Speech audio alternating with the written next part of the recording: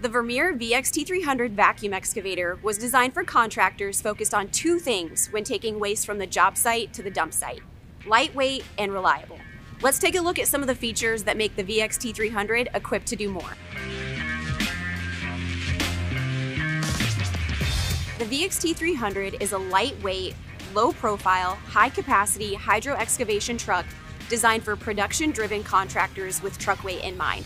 Speaking of low profile, let's talk about why the height is important for this market.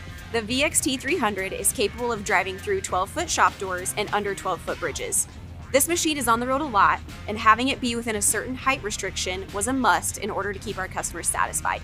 The overall height of the truck is 11 feet 5 inches, and it is one of the lightest 8-yard trucks in this industry. This allows our customers to maximize their payload. I also want to point out that this truck is mounted on a Kenworth or Mack chassis and has an empty weight of 30,500 or 32,500 pounds, depending on the options that are installed. This design was done intentionally to keep production at its peak.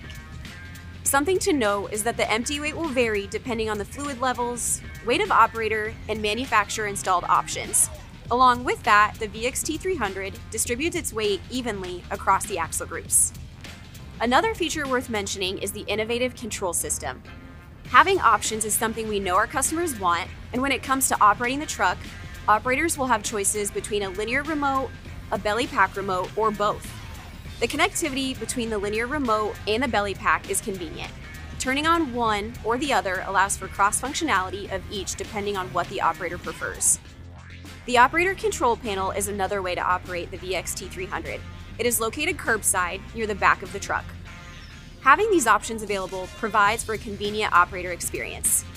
The VXT300 is equipped with a PTO Drive system that is capable of delivering a maximum of 3,500 cubic feet per minute at 18 inches of mercury, while also delivering power to the hydraulics that are associated with the general operation of all hydraulic functions. The PTO system is located off the transmission to drive the main system components. This allows the VAC to remain operational while positioning the truck for the next hole, providing wheel speed does not exceed 8 miles per hour. Simplicity also comes along with the PTO Drive system. There are no buttons to push inside the cab to activate the PTO. All of the controls for the blower and hydraulic functions are managed through a wireless remote or the operator control station. This helps minimize setup time and allow for more time on the job site.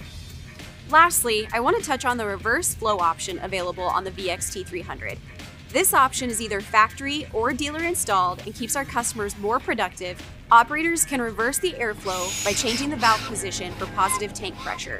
This is beneficial when dislodging obstructions that may occur during the vacuum digging process or when unloading debris through the 6-inch gate valve located at the bottom of the spoil tank door.